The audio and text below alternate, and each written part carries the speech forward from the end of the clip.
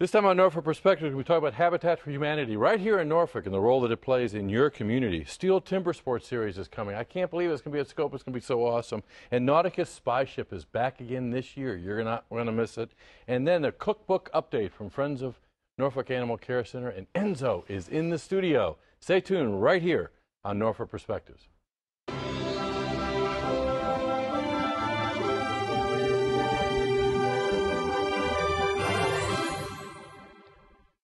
Welcome to Norfolk Perspectives. I'm Bob Batcher, and I've got Habitat for Humanity, Wayne Lavender, right here on the sofa. How you doing? Hi, Bob. Hi, Norfolk. It's good to be here. It is good to have you here, and you're fairly new with Habitat, aren't you? I've been at this affiliate for 8 months now. Started back in August, and I'm loving every day, every minute of it. Okay, now I kind of sold you onto the sofa when I said you're new, because you've been a volunteer for a long time. Yeah, my days with Habitat go back to 1990s. I'm from Connecticut, but lived most of my life up there, and worked with the Habitat affiliate up there, got on the board of directors, eventually was president of the board. We built some houses. I've worked with Habitat in Virginia, and in my travels around the world, I did some Habitat work in Brazil and also in Mozambique. So it's kind of in my blood. Yeah, I would say so, but I guess you just kind of broke all kinds of myths that I had in my head, that I thought Habitat was a local event, maybe national. I know the Carters were involved in it, but it's international? Habitat is international. It's in about 70 different countries around the world. Together we've built 8 million houses. It's an incredible ministry begun by the Fullers in 1970s, in 1976. It became famous when the Carters joined in 1984. Our affiliate right here in Norfolk, our headquarters is in Norfolk, was founded in 1988. So we're in our 26th year.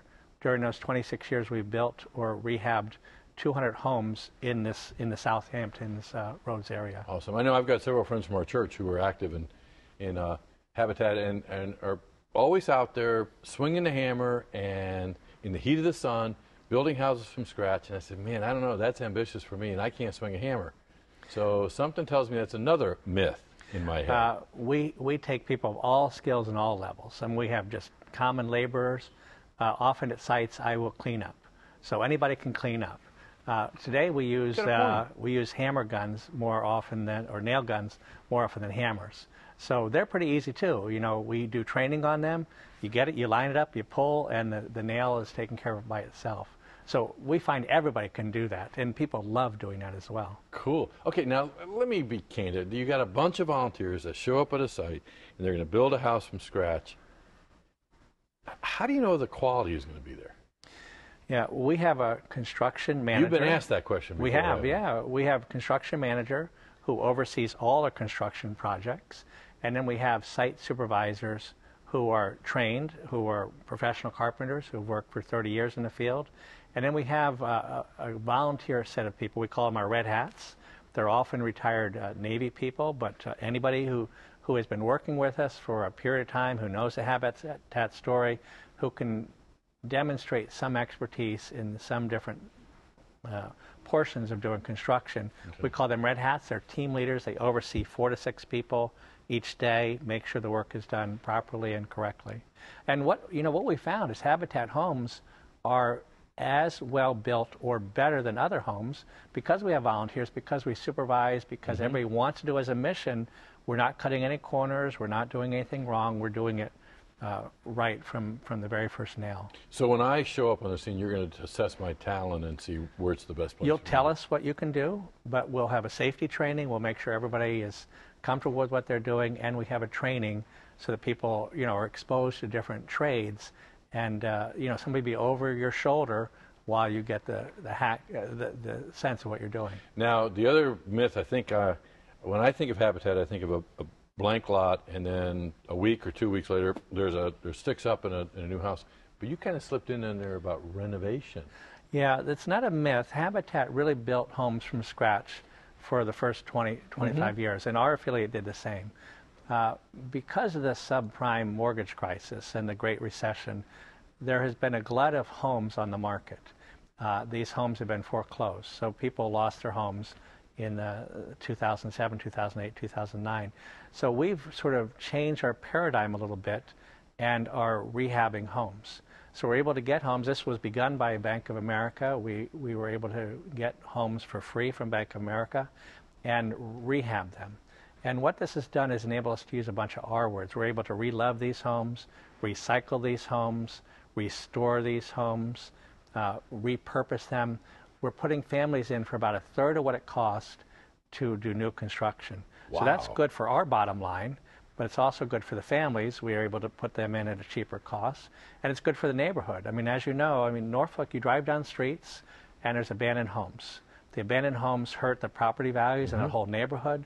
They can be places of crime. They can get, run down and just get worse.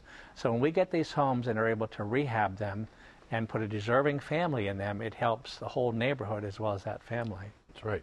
Now, let's talk about that family. How do you go about finding those families? Families come to us and we look for them. A lot of our families come through churches. Habitat is a faith-based organization. It was begun as a Christian organization. We now work with people of all faiths, and I always say people of little faith or people of no faith. But churches are still our primary source. On our website, you can find an application. You apply to us. Once we get the application, we will check you out. We'll do a background check. We do home visits. We do screenings. We look for people. One of the big myth about Habitat is that we give homes away. We don't have a set of keys down our office and just hand them to people. We have to identify the appropriate families who meet our qualifications. It's usually people who are low income who earn between 40 and 60% of the average median income. So we're looking for people in a sweet zone who are working people who couldn't otherwise qualify for a conventional mortgage. We train them. They have to work alongside with us. They have to put in what we call sweat equity on the site. So they're learning to swing the hammer also and construct their homes. And then they purchase the homes from us for no interest mortgages. That's a key. The Bible tells us 2 times not to charge interest. But, we live in a society where interest is very important. But by cutting the interest out, we're able to make the homes affordable for our families. Well, in closing, June is the homeowner month, and what better way to do that but to really assist people to get into either a new home or a renovated home. So June is National Homeowners Month, and that's part of the reason I think we're here with you today. And we want to thank Norfolk for all the support.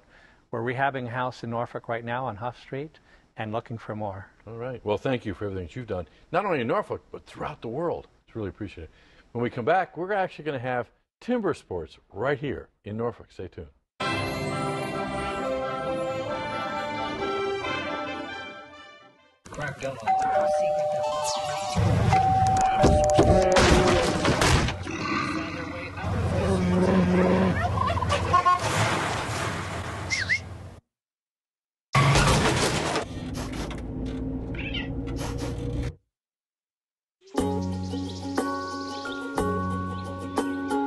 Getting closer to nature can get you closer to your family. Go to discovertheforest.org. Welcome back to Norfolk Perspective. I got to be honest with you. Normally with 7 venues and scope, we have major singers. We got maybe wrestling going on. We've got Broadway. We've got all kinds of great stuff. Hockey, the whole 9 yards. Timber sports was a new one for me. Absolutely. So we had to bring in the expert. Brad Sorgan, how you doing? Oh, pleasure, sir. You're the executive producer for Steel Timber Sports Series. This is huge. Oh, yeah, we're looking forward to Norfolk. I mean, you talk about some of the best venues in the world. I mean, we've been in Hampton Roads with the Steel facility for over 40 years now. It's a great opportunity for us to come and actually share the wealth with the Hampton Roads families that we've been part of for 40 years. Okay, now, the city of Norfolk is a wonderful place to live. It's got great pines. It's got beautiful trees. But I don't see it as harvest time for timber. Well, yeah, you think about there's different timber factories all over the country, and the logging traditions are very widespread, but the Steel Timber Sports Series is a national and international property. Because of us being here local, we decided this is a good time to bring some of the best athletes from around the country, guys who have timber in their blood, literally, bring the best of the best, both college and pro, to Norfolk Scope Arena June 20th through 22nd. It's going to be awesome. Now, are we going to be looking for timber to come down the Elizabeth River, or how do you get it here? Oh, absolutely. We got some guys that are from New Hampshire that are actually, we call them the Granite State Lumberjacks, and essentially we call them the wood monkeys lovingly. We like them a lot. The guys will actually go to Ohio, harvest the wood from our timber farm, and bring it into the Norfolk Scope Arena, specifically laid by tree to make a round block that can be chopped for the athletes and sawed by the athletes. Okay, now this is a competitive sport. Absolutely. So it's a legit there are sport. standards, too, from year to year. So how do you standardize the wood? Well, wood is very variable. I mean, guys will tell you this wood was soft, this wood was hard. We try to make it as equal as possible. We mentioned it earlier, 100 yards is 100 yards. So by harvesting the same wood in the same location, we can say the conditions are pretty accurate from year to year. And this is the 29th year of the series, so we try to make it as easy as possible. When a guy sets a world record, we know he did it. Okay, now Brad, with great glee last week, I cut down my dogwood tree in the backyard. That was about that big, and it took me about 2 hours. Yeah. So is this going to be a real long event? No, we got 3 full days of competition. Friday's our knockout round on the 20th, so that's a little bit of a longer day. We're trying to winnow through all the college and pro guys. Saturday, we got 3 hours from 5 to 8 p.m. That's just the national championship for the pros. Sunday, we've got the college championships, and then some fun. We're going to have a relay event. Nothing better than guys with chainsaws and axes running around on stage trying to get the fastest time. That's going to be cool. Absolutely. Now, what's really also neat about this is that you can watch it live right here in Norfolk, and somebody in Oregon or in Germany can watch it. Yeah, absolutely. We're going to do a live stream of the event that's going to go out on the web. Then we're also filming it for both ABC and ESPN, so you're going to see those events coming up in prime time a little bit later in the year. Okay, now, when I think of steel, I think of a great corporate citizen, great stuff that you guys do. You were just out on Park Place, in fact, with a festival a couple of weeks ago. But I also think of you as kind of the world-class power tools. Where's your tool of trade? Well, you know, we're known for being the industry leader, you know, the #1 selling brand of gasoline-powered handheld outboard power equipment in America. But that's only a small portion of the Timber Sports series. So we figured, you know, I could bring in some chainsaws for you, but there's nothing more impressive than actually seeing the 5-pound razor that you swing between your legs as quickly as possible to get those chopping blocks. I did not cut my dogwood down with one of those. No, you should definitely not chop trees down. Holy moly. So a typical axeman for the Timber Sports series will have about 20 of these in his axe box. And the purpose of it is different types of grind, a little bit thinner, a little bit fatter. If the wood's nice and moist, you want to have a nice fine blade, but if it's a little dry, you want to have, and firm, you want to have something that's more like a wedge or a maul. And so these guys are swinging this anywhere from 15 to 20 times to chop through around 13 inches of white pine. Swinging it 5-pound razor right between their legs each time. Again, $500 axe. You can't get this at your local hardware store. Now, I also know that steel produces refined, high polished stuff. It's kind of rough on the end. Oh, yeah, certainly. It's not finished, is it? Yeah, we try to leave these when we buy these. We actually get a lot of these axes from Australia. It's one of the only places where you can get competition racing axes. They send it over in a pretty rough fashion, and the reason behind that is think about baseball or even golf. You want to customize your grip to feel comfortable when you're using this piece of equipment. So there's going to be anywhere from tape on this, a little bit of chalk. Some people may actually finish it themselves. It's more individual user choice. You have to feel comfortable with the tool. Same way that you would a piece of equipment anywhere. So it's a comfort zone. Brad, who's your audience on this, do you think? It's anybody. I mean, to be honest, we have reached out from the 18 to 25 extreme folks. I mean, we've always blended pretty well with them, but it's really a family event. I mean, I see guys out there that have been loggers for years who want to join us. We got kids out there. My son is a huge fan. He sees it on TV, and he always thinks that's me. I'm not the big burly lumberjack. Well, we're going to talk about that in a second. When I heard that you were coming on board, who's the big guy that the song is about? But anyway, oh yeah, the lumberjacks. You're not Bunyan there. I mean, when I think of the timber guy, you ain't it. Oh no, we try to steer clear from that sometimes. I mean, I'm not a real lumberjack. I just get to play one on TV. So I produce, this amazing event, the Steel Timber Sports Series. It's ordinary people doing extraordinary things. We've got lawyers who actually do this, physical therapists, guys who've got a history and tradition of logging in their blood, who just come out and do something incredible.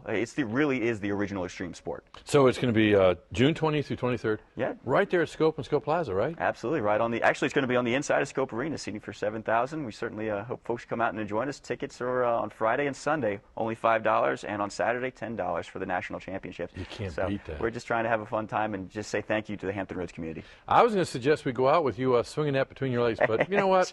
Maybe we won't do that. Oh, please no. You got to put change in your pocket if you hit yourself. Make sure you walk the right direction. There we go. Well, thanks for everything that you're doing to bring the show right here to Norfolk, and we're looking forward to being there with you. Absolutely. Thanks a lot, Bob. When we come back, we're going to be looking for spies aboard the Wisconsin. I hear they do exist. Stay tuned.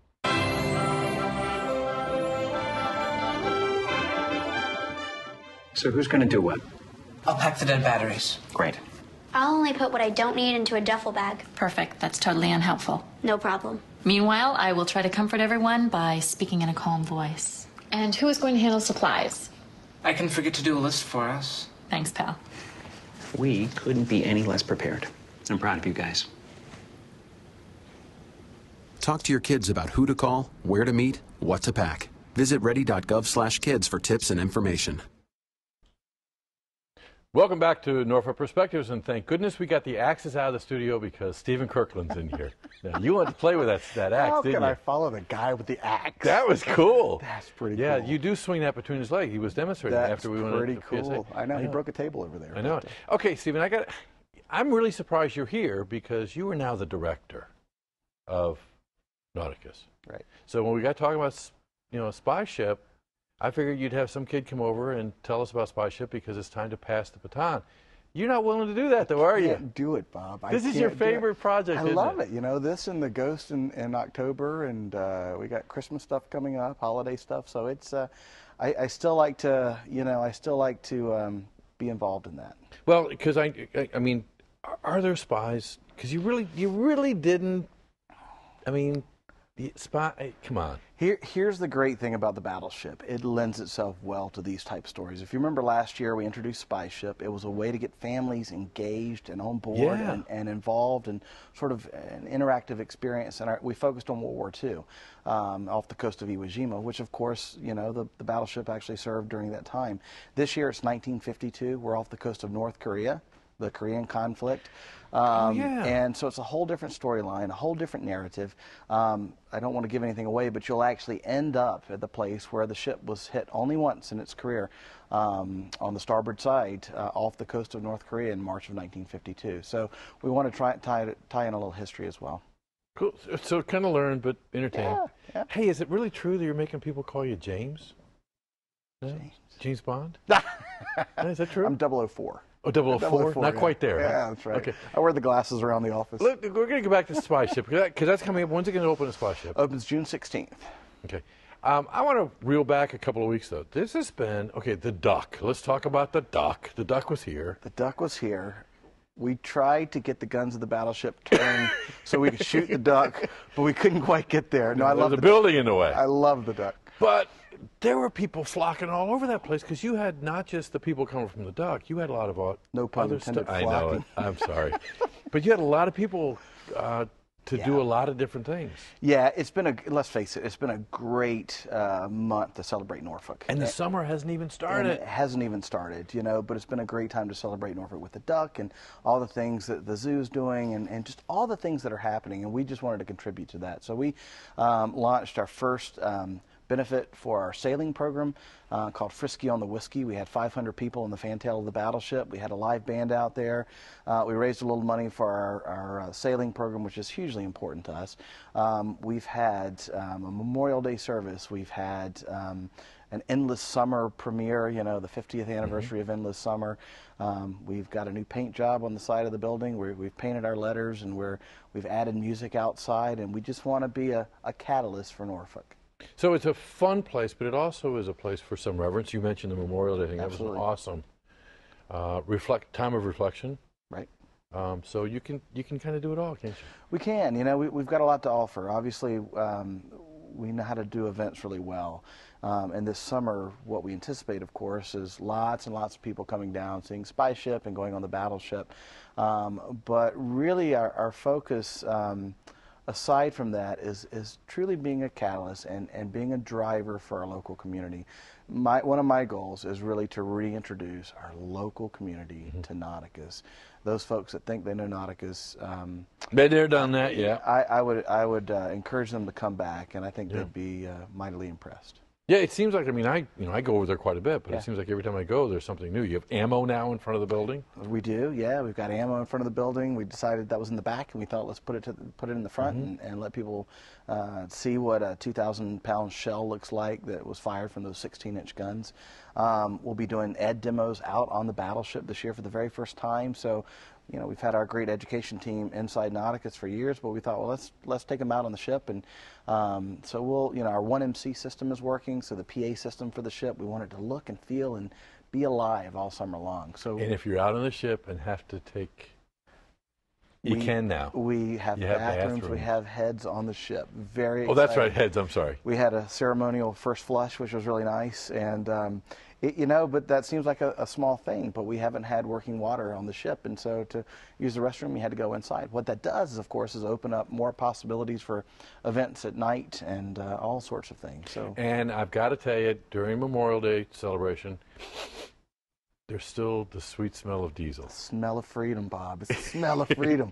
Yeah, there is a smell inside the ship still, but But that's what it's about. That's what it's all about. That's what it's all about. This is not a recreation of a battleship. It's an actual battleship. Okay, you're not bringing 004. You're not bringing 007 back. You're bringing back the stories of real spies during Korea. We've taken a little liberty, but Okay. but we are, the historic part that we want to convey to people is that that ship really was there in 1952 off the coast of North Korea, and we want them to have a little fun. We've got laser mazes. We've got all sorts of cool stuff. Cool. So what better way but to experience it this summer? Come see us. Down to Wisconsin. Come Thanks see a us. lot for everything that you guys are doing. Thank to not you. just bring fun, but reverence, education, and knowledge. Thank you. Thanks. When we come back, Enzo's going to be in the studio signing cookbooks just for you. Stay tuned.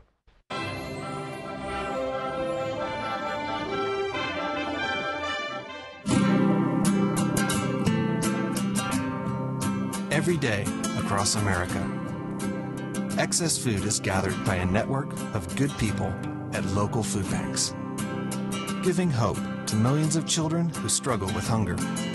They've earned their wings, and you can too. Together, we can solve child hunger. Support Feeding America and your local food bank at feedingamerica.org. Welcome back to Norfolk Perspectives. I am loving this show. We're going from Axis to Spies to Enzo. Look at it, just on cue. We have Enzo here on the right-hand side, and I guess joining Enzo, Tracy Brune and Mickey Kilholtz. Yes. And you are his mom? Yes, I'm his mom. And tell me about Enzo. Where did he come from? Enzo came from the Norfolk Animal Care Center. He was a rescue at 6 months old, and I've always wanted a therapy dog, and he turned out to be the one. Cool. Now, a lot of therapy dogs are purebreds that are kind of trained to do that, but he wasn't destined to that when he was 6 months old, was he? Or Well, prior to 6 months old? No, we got him from the shelter. He was a stray, and there was just something about him that melted my heart. And that might be it. Now, Enzo has kind of become the poster dog for the Friends of Animal Care Center cookbook, we have the person to your right who came up with this idea. And in full disclosure, I'm also on the board of Friends with Tracy. How's it going? It's going really well. So what do 1,100 cookbooks look like?